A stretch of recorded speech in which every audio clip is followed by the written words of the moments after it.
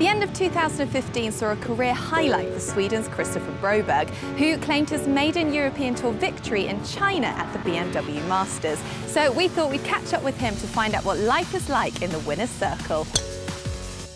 Chris, thank you for joining us. This is the first time we've met you on Golfing World, so let's rewind a couple of years. Back in 2012, you absolutely stormed through the Challenge Tour, 4 wins in that year, propelling you onto the European Tour. What was it like having that much success so early on in your professional career? I played really good at Nordic League and had a pretty good season, won a few times in Nordic League. Then my confidence was pretty high, and then I got an invite to Finnish Challenge or something. And then I won that event, so I'm just, yes, let's go. And then I went to Norway, familiar to Norway, and then I just won in Norway. Played that course a lot of times on the Nordic League, so it's pretty cool. I mean, to win 3 tournaments in 4 weeks is pretty unheard of. Just how much confidence did that give you? It must have made you think this winning thing, you know, isn't so hard. Yeah, I got a lot of confidence, but the main tour is a different level. It's so much tougher golf courses. Yeah. The courses I went on was like pretty short, a lot of wedges. So was pretty hot with my wedges, and the putter was really hot for those few weeks or months, what do you call it? So moving over to the European Tour, how much expectation did you feel to win in your first year?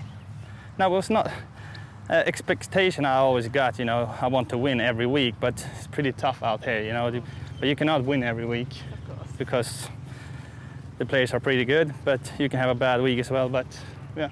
And before you got that one at the end of last year, which was just terrific, did it get to the point where you were putting so much pressure on yourself to get it? Yeah, because the week before I went to China, I didn't want to go. You know, I was home after Turkey. I was like, I just want to be home. And then I just, no expectation at all. And I just go to China and just find my putter. You know, the short game was amazing that week. So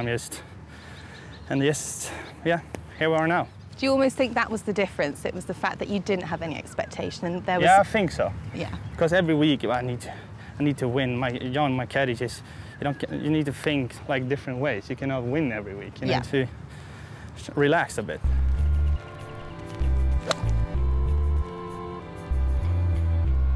Go. So let's just talk about that win in China, because you were so emotional. How much did that mean to you, and how did you feel getting that putt?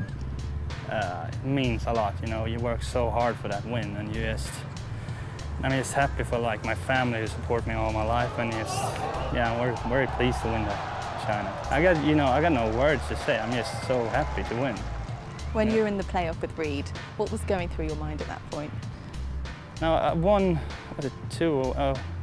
I once before in a playoff, and then he hit it to the right. He started the tee, and I got here's my chance. And if I hit a good drive, I got so much advantage because he got a really tough shot from there.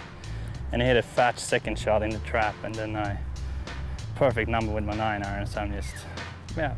Looking ahead now, you are around 65th in the world. You're close to that top 50. How much of a priority and a focus is that for you going forward?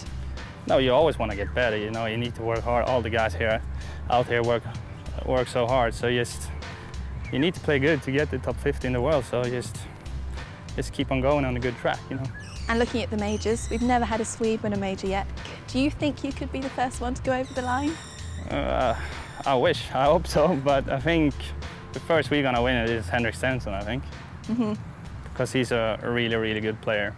Well, I guess ultimately it all comes down to practice, and I know you are renowned for being the first one on and the last one off the range. Is that something that's always been ingrained in you, do you think? Yeah, when I'm home it's like that, you know, out early and practice all day long, and I did the same out here, but it didn't work, so I'm just hitting less balls now and keeping more focus on the short game.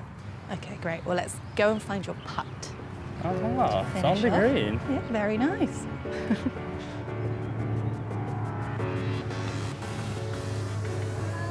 Ooh. Well, Chris, thank you for joining us. Best of luck this week and the rest of this year. Thank you. You had a career highlight at the end of last year, and there's plenty more to come from this one. It's Sweden's Kristoffer Broberg.